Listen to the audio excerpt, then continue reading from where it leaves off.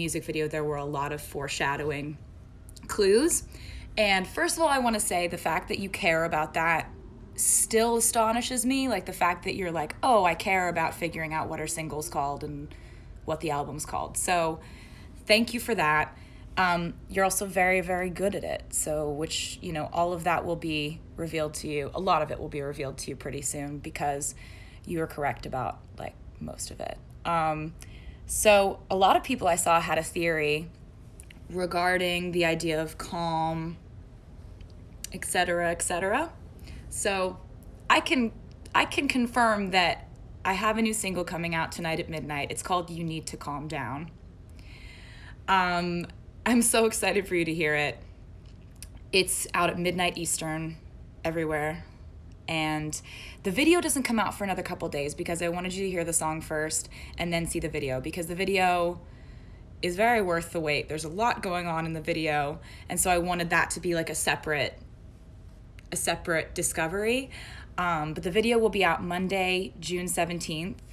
It's premiering on Good Morning America, but then it'll be on YouTube, just like that. Oh my God, it's so exciting. So another thing that you were absolutely correct about was the album title. The album is called Lover. It's coming out August 23rd. And an easy way to remember that date is that August is the 8th month of the year. And then 23, 2 plus 3, so you just add it all together. 8 plus 2 plus 3 equals I'm obnoxious. So, you know, everything, you know, if you just want to remember that by like, oh, it adds up to 13, there's an easy way to do it. This album has 18 tracks on it. That's more songs than I've had on an album before. And this album, in tone, it's very romantic, and not just simply thematically like it's all love songs or something, because I think that the idea of something being romantic, it doesn't have to be a happy song, or I think that romance can be, you can find romance in loneliness or sadness or going through a conflict or dealing with things in your life. I think that it just kind of looks at those things with a very romantic gaze. The cover was shot by an amazing photographer named Valeria Rocha.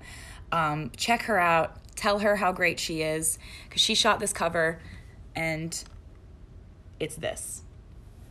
It's just that. So, yeah, I'm really excited about it. And Valeria is amazing. She's so talented and did an amazing job on the shoot. I wanted to... Okay, so this is standard issue, you know, just CD. And then one thing that I'm really excited about is we have a deluxe, we actually have 4 deluxe editions at Target. You can get them exclusively at Target in the US, and then you can find them on my website globally. And so it's actually 4 versions of content, all completely unique content. And so I'm going to show you what those look like. So basically, lots of pages. So this is what you can get at Target. Also, version number 2, version number 3.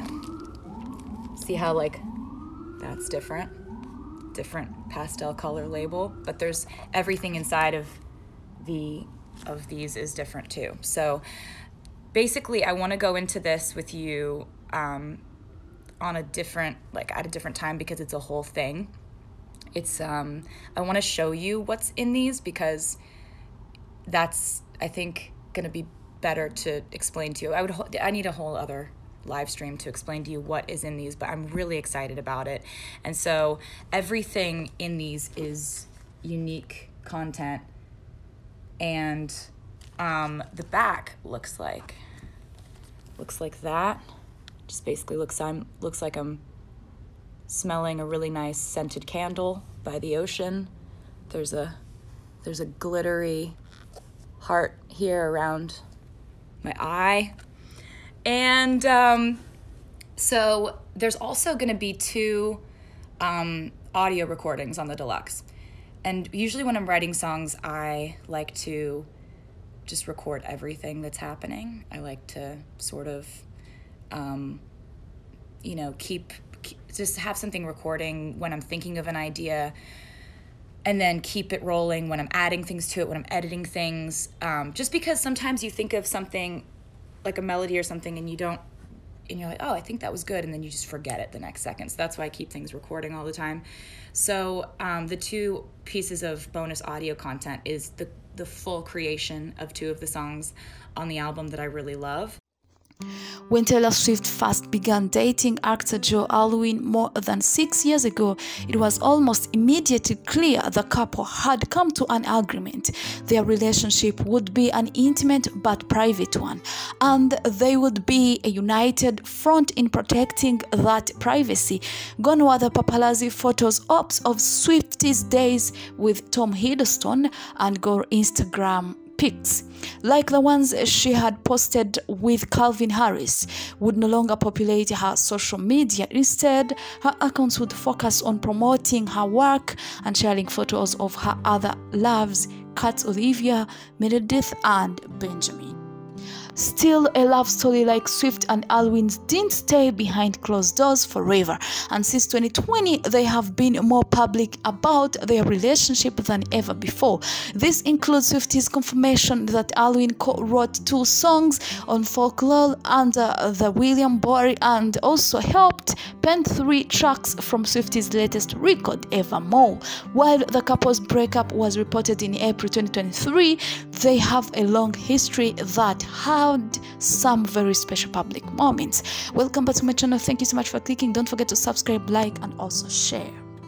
Nobody knows for sure when Swift and Alwyn first met, but fans have determined that song Dress on her 2017 album Reputation might refer to their first meeting. The lyrics in question flash back to when you met me, your buzzed cut and my hair bleached. Swiftie's hair was indeed bleached at the Met Gala, and Alwyn's hair was buzzed. At the time, Swift was still dating Harris, and this was also the night she met Hiddleston and danced goofly with him in a video that went viral and later sparked the rebound heard around the world. It was an eventful night for Tay. A month later, breaking up with Hiddleston, Swift went to the Kings of Leon show with her friends. Online fans have since determined that Alwyn was at the show too.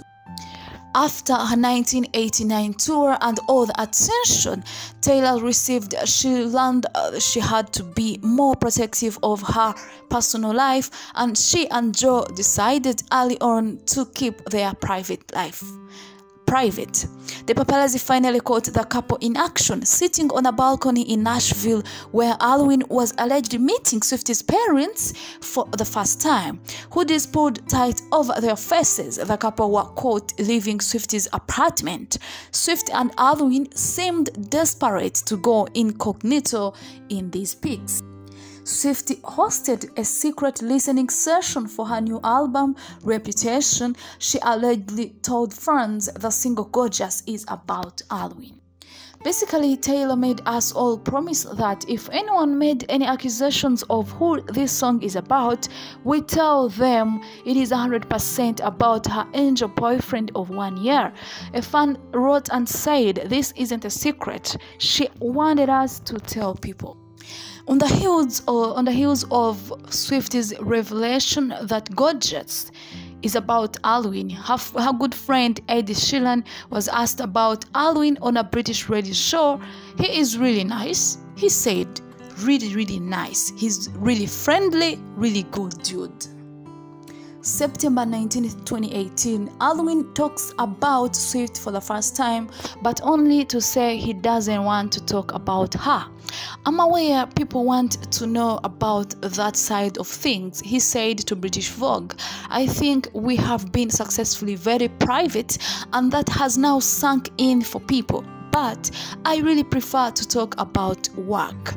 In early October, Swift finally joined into the political world to endorse 2 Tennessee congressional candidate after a career-long silence. A few days later, an interviewer asked Alwyn how he felt about Swift's post. "I think it's great and I think it's important," he said before uncomfortably shuffling away. Swift revealed why she and Alwyn chose to keep their relationship quiet. "We decided together we wanted our relationship to be private," she said. "Even though it was really horrible, I was happy, but I wasn't happy in the way I was trained to be happy. It was happiness without anyone else's input. We were just happy." Those searching for Alwyn appearances won't find much. He kissed her hand in the car at one point and hugged her backstage after a performance of Getaway Car on tour. Swift also serenaded Alwyn with a song believed to be about him from her album Reputation. She sang the song "Call It What You Want" to him while he filmed her.